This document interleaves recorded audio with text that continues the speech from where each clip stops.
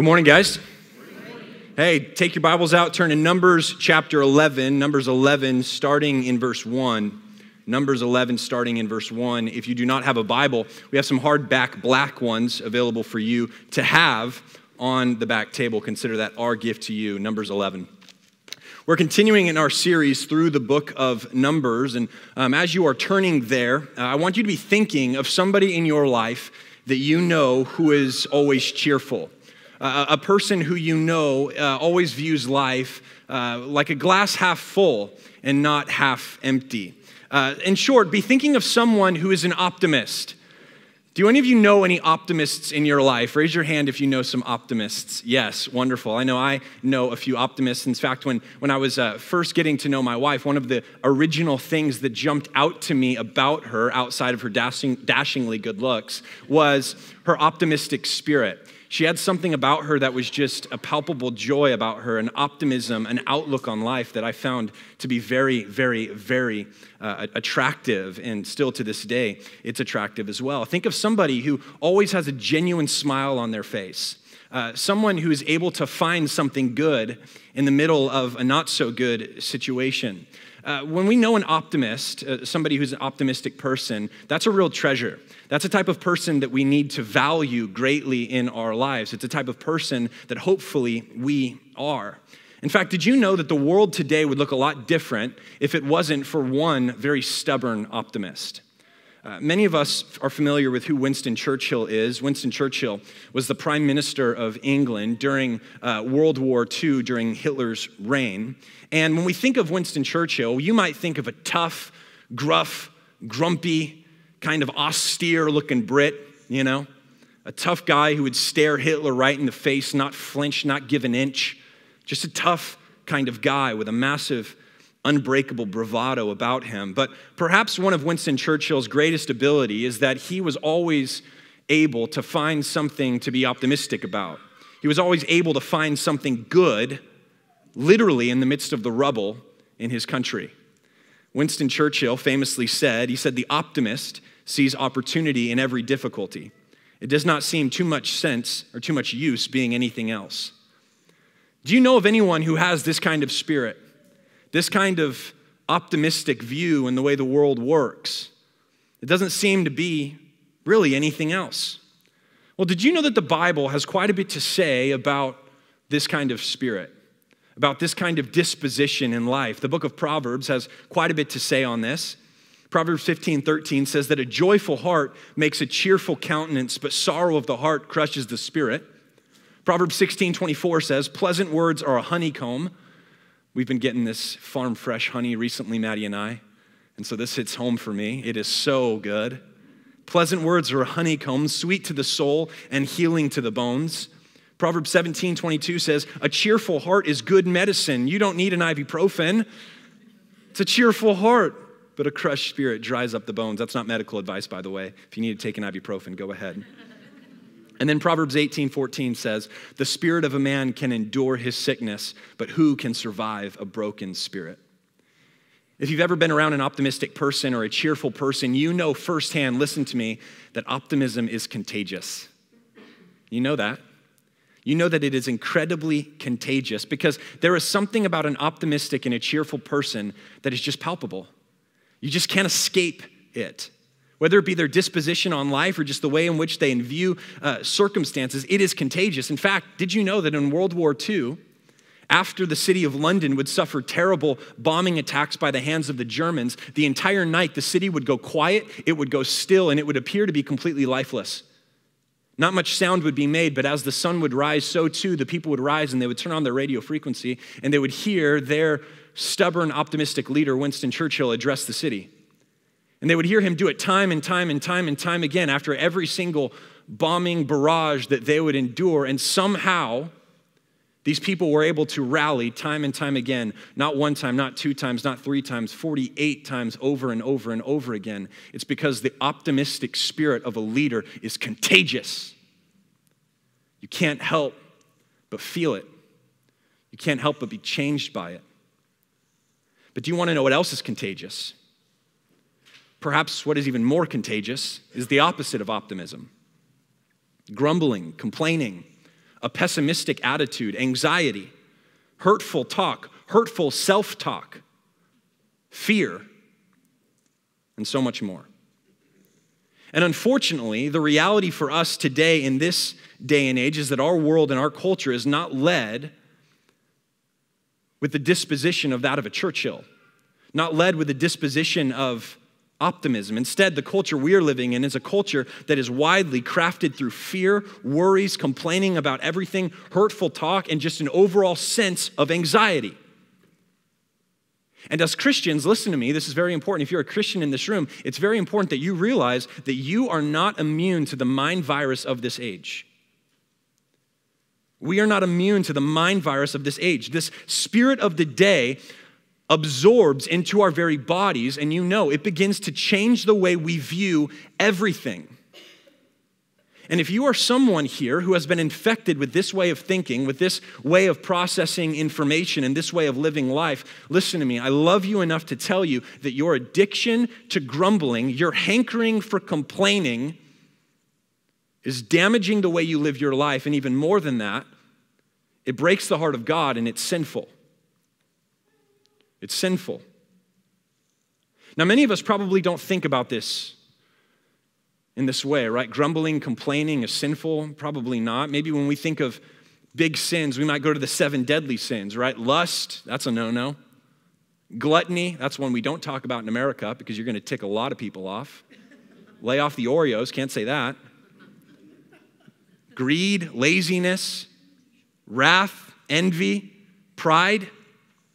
Maybe this is where our mind goes when we think of sin, but it probably doesn't immediately go rushing to the thoughts that we have and the attitudes of our hearts when we're grumbling and complaining. But what we're going to see in Numbers 11 today is that grumbling and complaining has consequences. It's very serious. It's very damaging.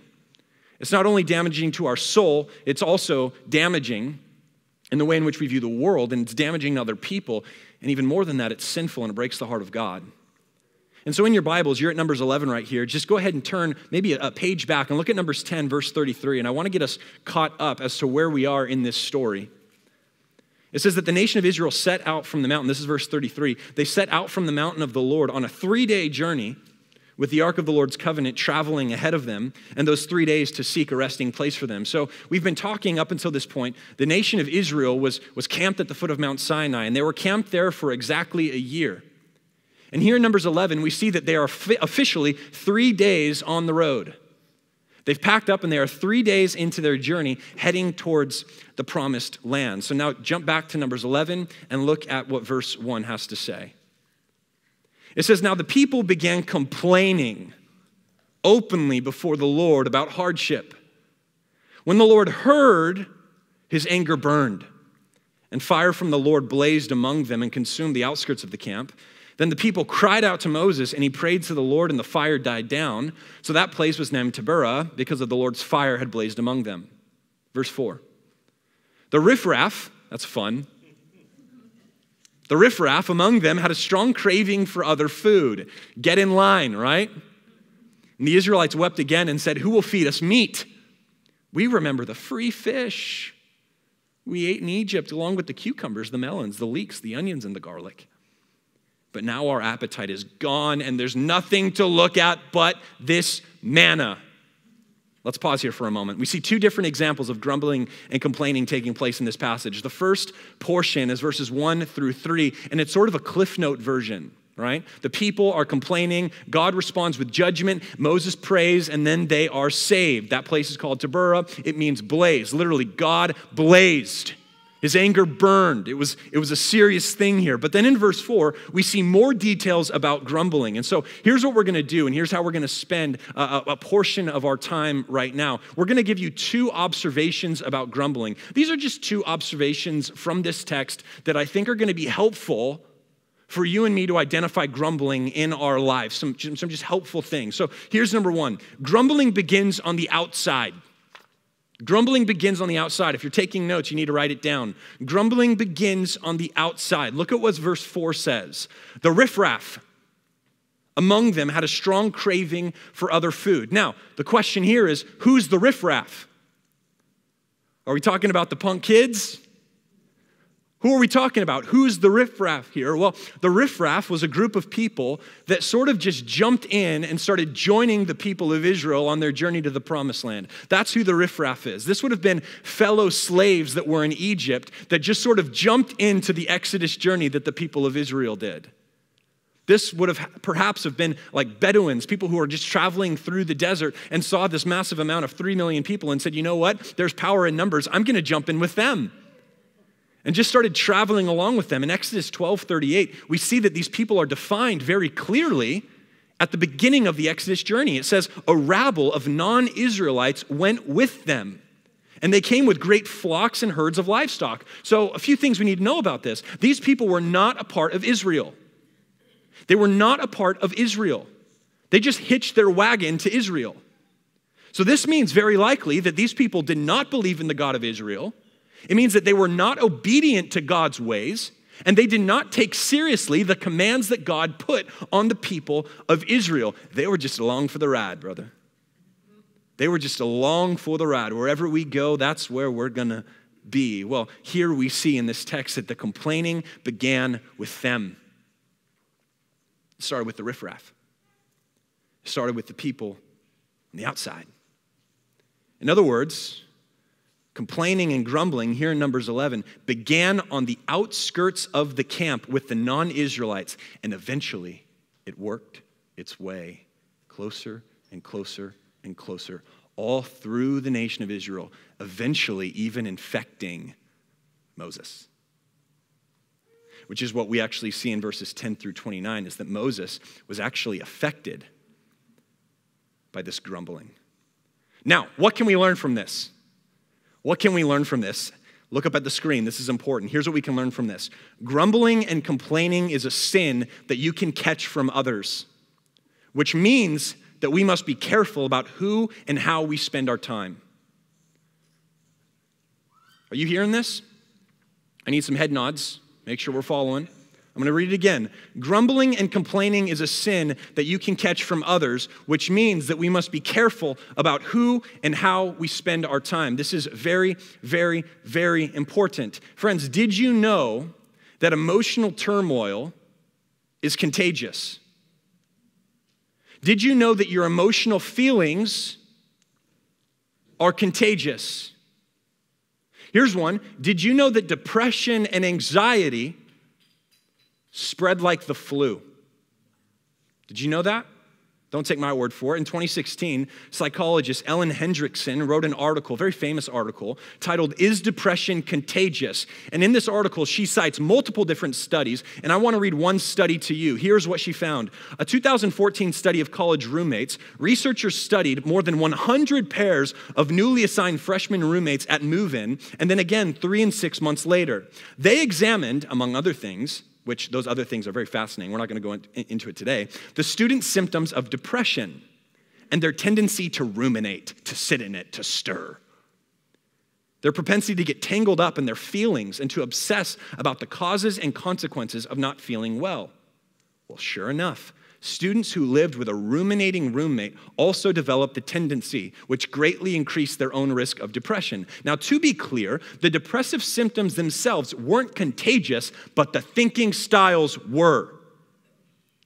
After 6 months, look at this, freshmen who caught a ruminative way of thinking from their roommates had twice as many depressive symptoms as those who didn't pick up the thinking style. Depression, negative self-talk, these harmful habits, they're contagious. They're contagious. And Numbers 11 tells us that, listen, it starts from the outside and it works its way in.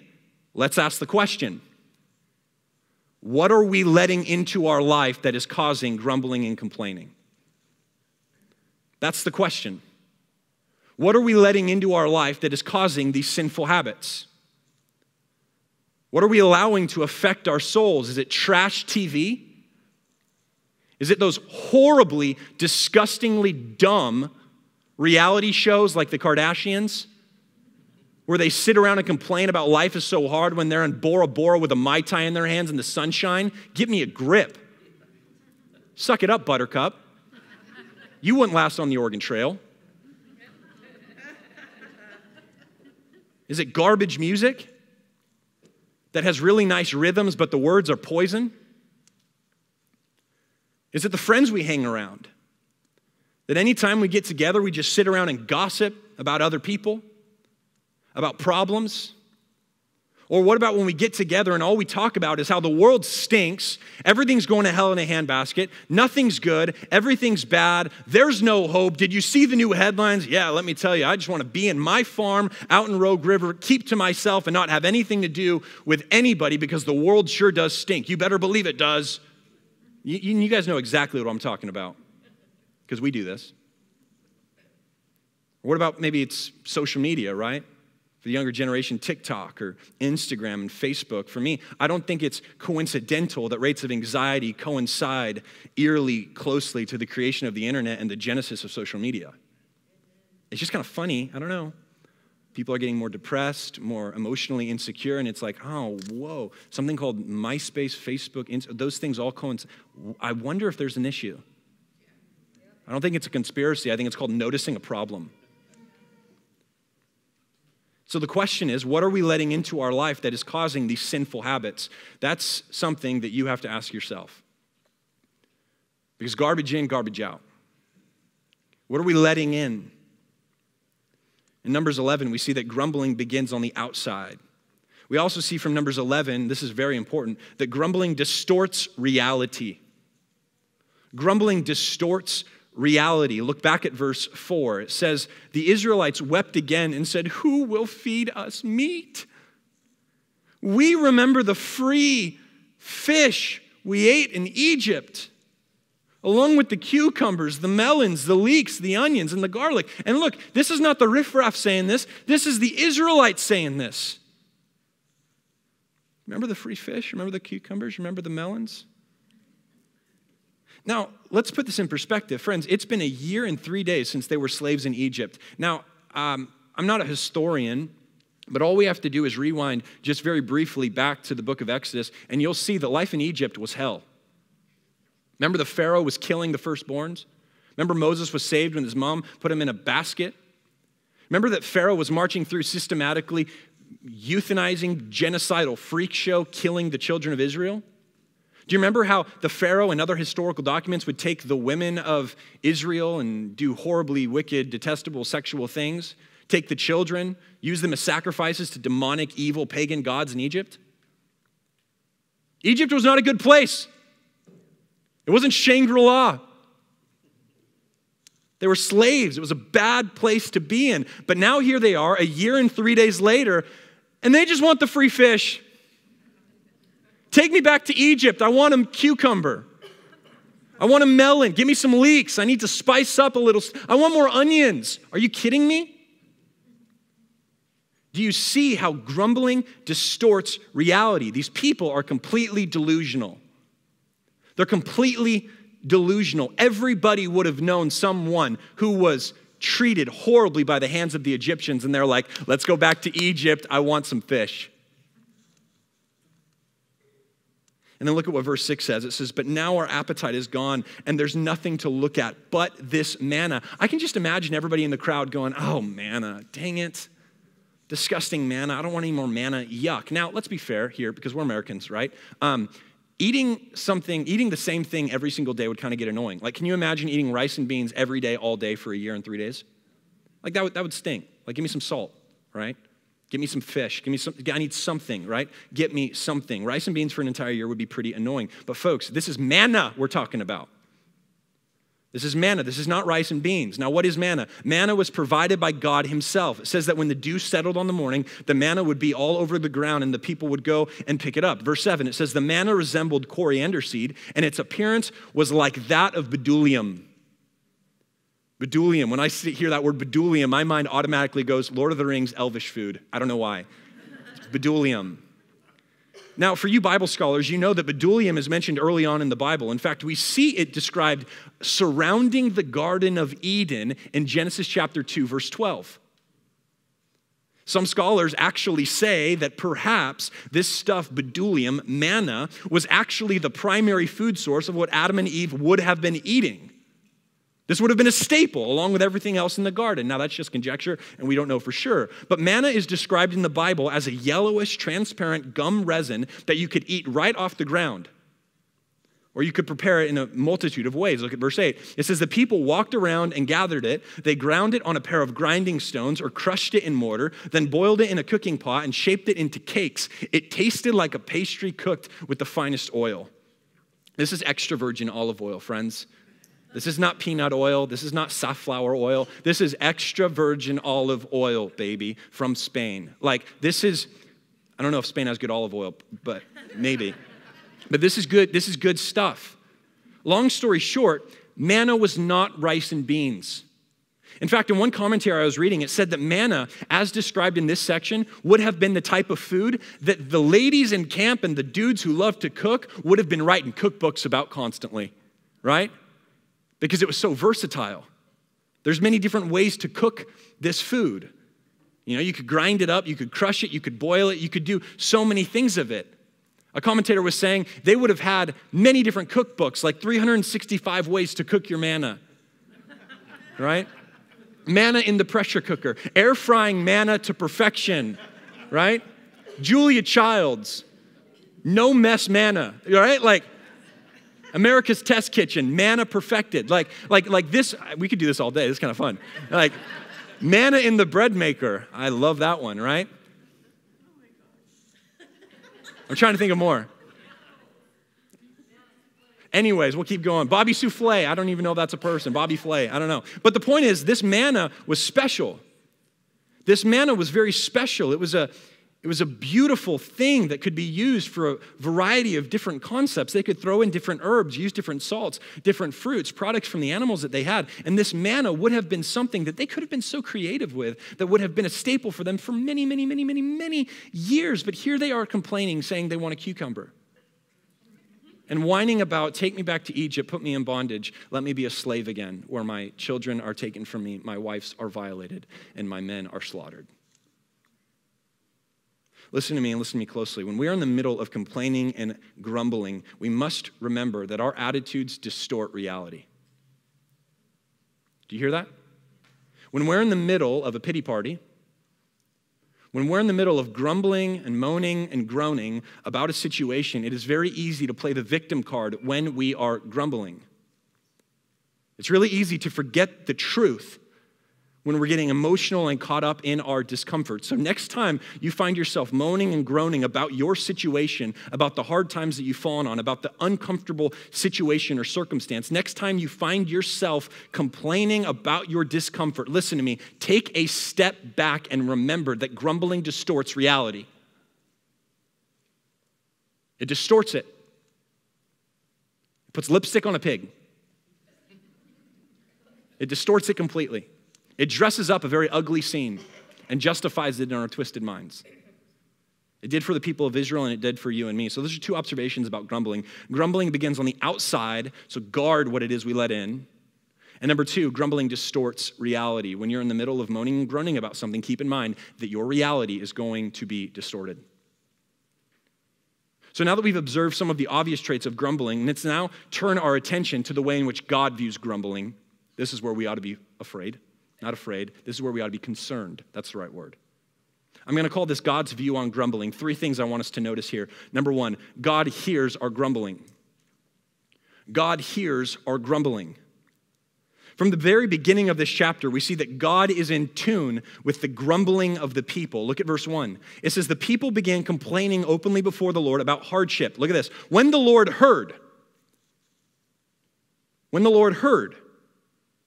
So God hears the grumbling and complaining of the people. You see, one of the tricks that we may fall into when we're in the middle of grumbling and complaining about our situation is believing that our attitude does not affect anyone. But that's not true.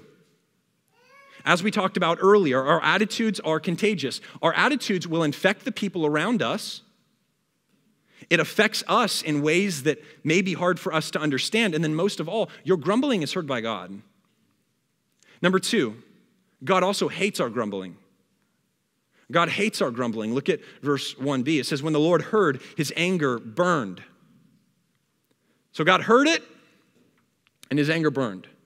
Now, this is something that we're going to see on repeat all throughout Scripture, all throughout the book of Numbers in particular. As these people are journeying in the wilderness, we will see the same thing happen again. The formula goes something like this: negativity/grumbling plus God hearing equals God's anger. That's the formula, right? These people are negative, they're grumblers, God hears it, and God's angry. It displeases him. We see this over and over and over again in the Bible. Now, at this point, when I was writing the sermon this week, I thought to myself, okay, I need to add a major caveat to this lesson because some of us may be misunderstanding what I'm getting at right now. Some of you might be thinking, okay, Austin, so does this mean that I can never feel bad feelings? Does this mean that when I'm going through something incredibly difficult in life, like the loss of a spouse, uncertainty about a job, the loss of a child, fear about a current situation, a relationship breaking up, does that mean that it is sinful for me to feel it? Does that mean that it's sinful for me to pray to God about it? The answer is an emphatic no. It's a really good question, and I want to show us something that's very important here. I want to share us the difference between something called grumbling and something called lamenting. Okay? Because there's a difference. Grumbling, not good. Lamenting, very good. So in your Bibles, turn with me to 1 Corinthians 10. Let's hear those sounds of the pages turning. 1 Corinthians 10, New Testament. 1 Corinthians 10. As you're turning there, Paul here is going to be describing this scene, essentially. The Exodus story. He's talking about the people we're learning about. And here's what he says. Verse 1. We're going down to verse 11. He says, "For I do not want you to be ignorant of the fact, brothers and sisters, that our ancestors were all under the cloud and that they all passed through the sea. They were all baptized into Moses in the cloud and in the sea. They all ate the same spiritual food and drank the same spiritual drink. For they drank from the spiritual rock that accompanied them, and that rock was Christ." Look at verse 5. "Nevertheless, God was not pleased with most of them. Their bodies were scattered in the wilderness." Verse 6. "Now these things occurred as examples to keep us from setting our hearts on evil things as they did. Do not be idolaters, as some of them were, as it is written. The people sat down to eat and drink and got up to indulge in revelry. We should not commit sexual immorality, as some of them did, and in one day 23,000 of them died. We should not test Christ, as some of them did, and were killed by snakes." Verse 10. "And do not grumble, as some of them did." I'm going to read that again. "And do not grumble, as some of them did, and were killed by the destroying angel." Verse 11. "These things happened to them as examples and were written down as warnings for us, on whom the culmination of the ages has come." So right here we see that what these people were doing was wrong. Paul's saying that. Their grumbling is not right. He says they are an example to us of what not to do. They grumbled, they moaned, they groaned, they complained. Don't do that. But what's the difference between complaining and lamenting? Did you know that there's an entire book of the Bible that is dedicated to someone pretty much complaining to God for an entire book? It's called Lamentations. Lamentations. You get it? Lamentations. It's an entire book where the author is complaining, groaning before God. So what is the difference between grumbling and complaining? I want you to write this down. Grumbling is when our difficulties drive us away from the comfort and promises of God, whereas lamenting is when our difficulties drive us closer to the promises and comfort of God. That's a good distinction there. Grumbling is when our difficulties drive us away from the comfort and promises of God, whereas lamenting is when our difficulties drive us closer to the promises and comfort of God. Do you see the difference? Leave it up there, Nate, for a while so people can continue to write this. But grumbling, here's just a very literal way of thinking of this. Grumbling is when we raise our hands up in defiance and closed fists, and we're dang God, you are wicked, you're bad, you're mean, you're horrible, just woe is me, punching the air type thing. That is what grumbling is, that anger, whereas lamenting has the same posture but a different mode of activation. Instead of hands clenched, punching the air, it's hands raised, saying, God, bring me closer to you. It's not diminishing the pain of what you're going through. It's not diminishing the emotional turmoil that you're living in. What it's saying is, I need you close and I need you now. And I'm going to draw closer to you as much as I possibly can, because the truth is that you are the strong tower of refuge that I run to in times of trouble. You are a comfort to my soul. Your spirit will nurture me when I'm down. And so I don't want to run away from you, God. I want you to bring me closer, because that's where I will be whole. Now, I don't have time to go into a full sermon on how to lament, but I do want to give us 4 elements of what lamenting looks like, because I want to equip us, okay? We're doers of the word here at River Valley Rogue River, all right? We're not just hearers, we're doers, dang it. And so here's what we're going to do. From Psalm 13, I spent some time in Psalm 13 this week. In your Bibles, if you write in your Bible, go to Psalm 13, and I want you to write this in the margins, okay? I want you to write how to lament, because I'm going to give us 4 ways to lament. 4 ways to lament. This is how you lament from Psalm 13. Number 1, you turn to God. That's step 1, right? You turn to God. That is the difference between grumbling and complaining and lamenting. The focus is towards, you look at Him. You turn to God. Every lament we see in the Bible is addressed to God. You got to turn to Him. Number 2, you bring your request to Him. Again, in the Bible, laments start with a clear request being brought to God. You bring your request to Him. Now, you don't just stop there. You ask boldly for help. That's number 3. You ask boldly for help. In laments, there's oftentimes a desperate plea for help, whether it be for protection, whether it be for comfort, kindness, mercy, you name it. There's always a clear cry for help. God, help me. God, restore me. God, save me. God, renew me. There's a cry for help. And then number 4, this is the hard one. It's a declaration of trust. It's a declaration of trust. Friends, this is when it gets difficult. This is when it gets difficult, because it's one thing to turn to God. It's one thing to bring your request to God. It's one thing to ask boldly for help. But listen to me, it's another thing to discipline your heart, your mind, and your soul in trusting in God's plans and God's promises. That's hard. Because here's the thing, that is what you're going to be holding on to when the situation, listen, gets worse. It's that trust. It's that resolve. It's that faith. Psalm 13 ends like this, but I have, after he's bringing these requests, after he's asking boldly for help, after he's requesting of God, he says, but I have trusted in your steadfast love. My heart shall rejoice in your salvation. I will sing to the Lord because he has dealt bountifully with me. I have trusted, I will sing, I will trust. It is hard, it is difficult, it's not easy, but I will trust in God. That's what lamenting looks like. It's vastly different than grumbling and complaining. Vastly different. So God hears our grumbling. Number 2, God hates our grumbling. And then number 3, God judges our grumbling. God judges our grumbling. In this chapter, the people start crying out for meat, right? We want meat, we want meat, we want meat. We want the free socialist fish that they had in Egypt, right? I needed a little bit of humor in there after we talk about lamenting. It's a little heavy.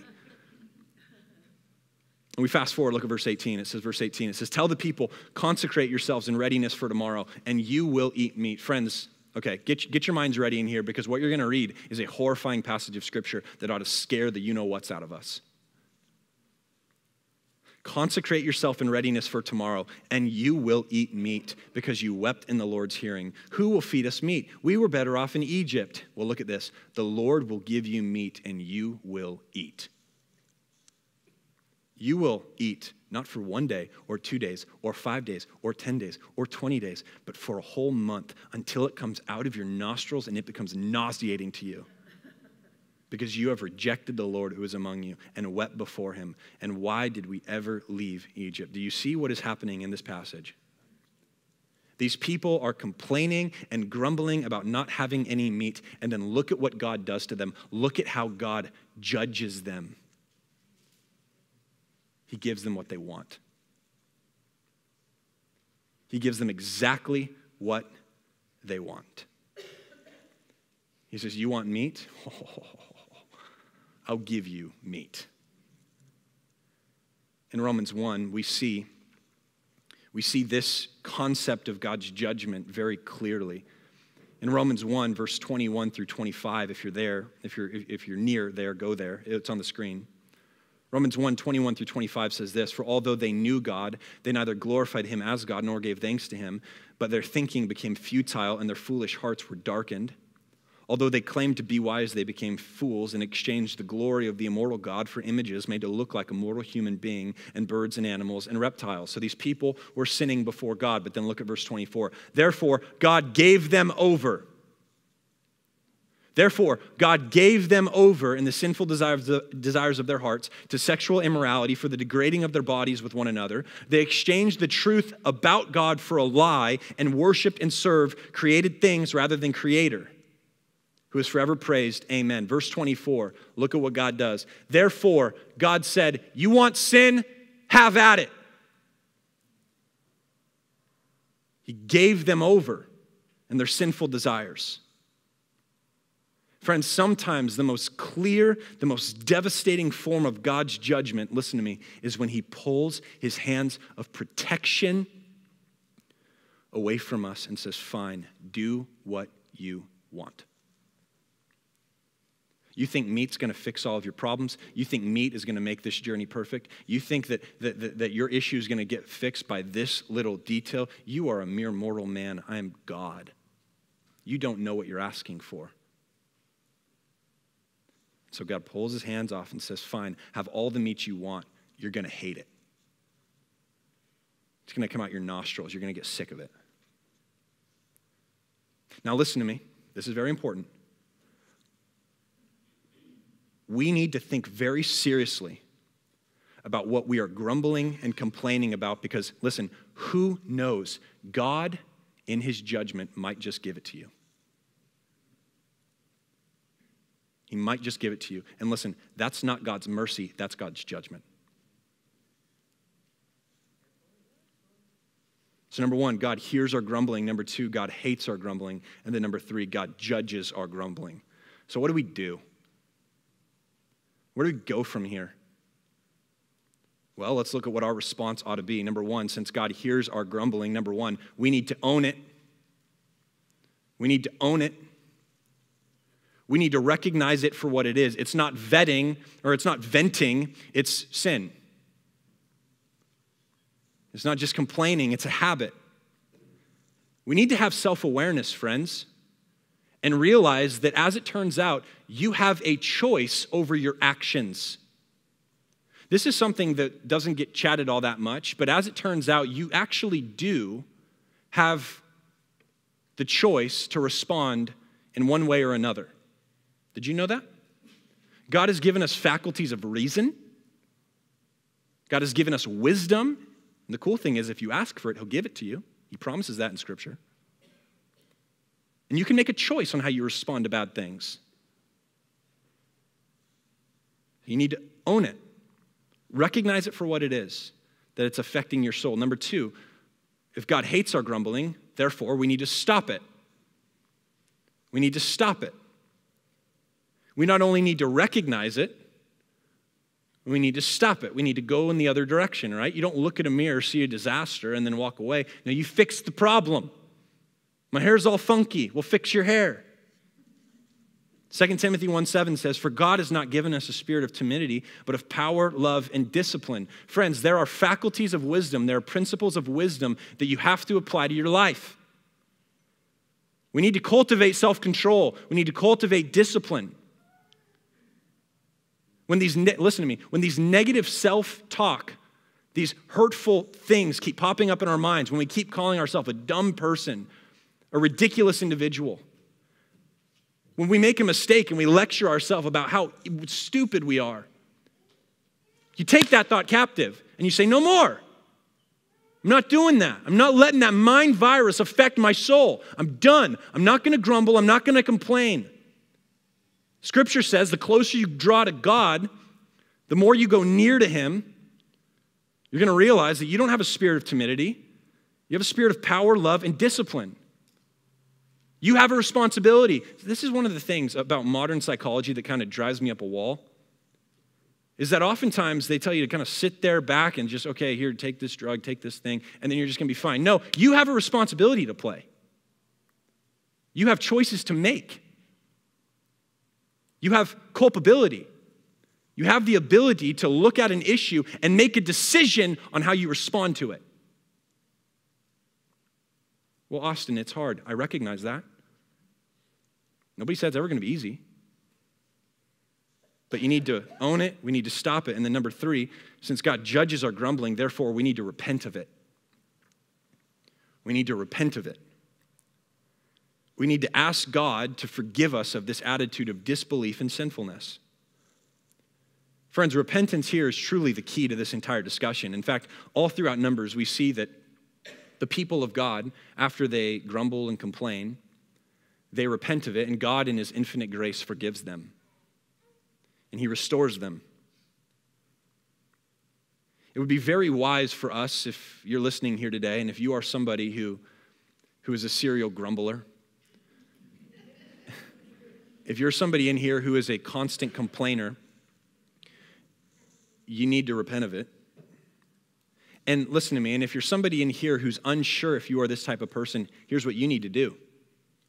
You need to ask somebody who's close to you if you are.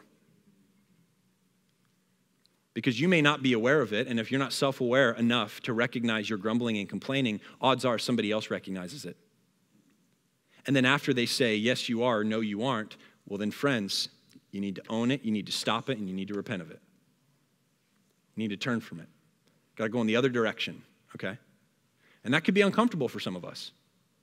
It's uncomfortable to be vulnerable about flaws in our life that have become comfortable over time, that become part of our psyche. But the good news for us is that God not only forgives the 7 deadly sins, he also forgives our complaining. He also forgives our grumbling. So repent of that sin. Take up the practice of lamenting. When you're going through hardship, don't grumble and complain and pull yourself away from God. Take it before the Lord and lament and draw closer to God. Amen. And the beauty of the cross, and I was thinking about this week, is that I want you to close your eyes right now. I want you to close your eyes, and I want you to picture Jesus on that cross right now. It's a bad scene. It's dark. Jesus is hanging there, his body beaten. It's bloody. And I want you to picture all of your biggest, worst failures, and I want you to picture those sins hammered to that cross. Now I want you to picture this seemingly small, seemingly insignificant issue like grumbling and complaining, and I want you to envision it being written down on a piece of wood, and I want you to envision it just being hammered to that cross once and for all, and recognize the reality of who Jesus is and what he did for you that day. Friends, he took that away from you. You do not have to proceed in this life with an attitude that is filled and littered by grumbling and complaining. It zaps you of your life. It zaps you of your vitality. I want you to see that Jesus in his forgiveness and Jesus in his love has removed that from you and that you can be set free from that. And it's very simple. You repent of it. You call on his name and you say, Jesus, forgive me of my sin. Forgive me of my past failures. Forgive me of a grumbling spirit that has been so clear in my life. Renew me, restore me. In the name of Jesus, I lay it before you. And the beauty of Scripture, as Andrew led us through, is that if we confess our sins, he is faithful and just to forgive us of our sins, and he will cleanse you from your unrighteousness. He will save you. And so as Zach leads us back up here in song, I want you to just stay in this moment real quick. Confess that attitude, confess that failure. Maybe for some of you, you need to start taking accountability for it. You need to start realizing it for what it is, that your groaning and complaining is sinful, and recognize who Jesus is and what he did for you that day when he was hanging on the cross. And realize the freedom that is being offered to you in Jesus. And maybe there are others of us here today who don't know Jesus and have never accepted him as your Lord and Savior. Well, maybe today you're not only confessing your sin of grumbling and complaining, but you're confessing your lifestyle away from God, and you're saying, God, I need you now to save me holistically, cleanse me from all unrighteousness. I want to be a Christian. I want to follow after you. Well, again, Scripture is clear that there is no sin too great to remove you from the grace of God and from the power of his love and the goodness that he has for you.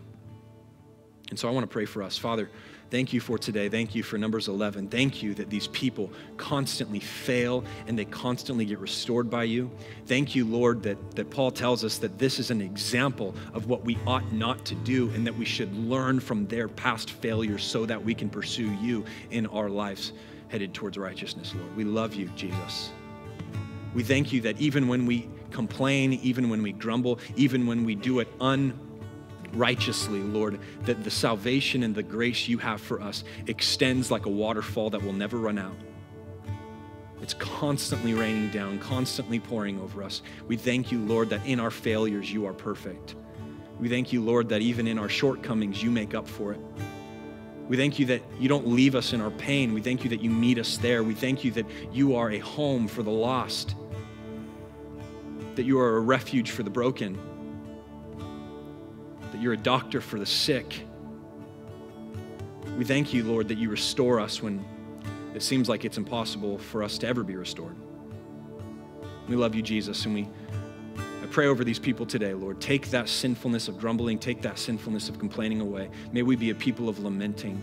May we go before you and draw closer to you in our pain, and may you restore us and use us to share about your goodness, Lord, in our testimonies. We love you, Jesus, and we pray these things in the name of Jesus. And all God's people said, amen.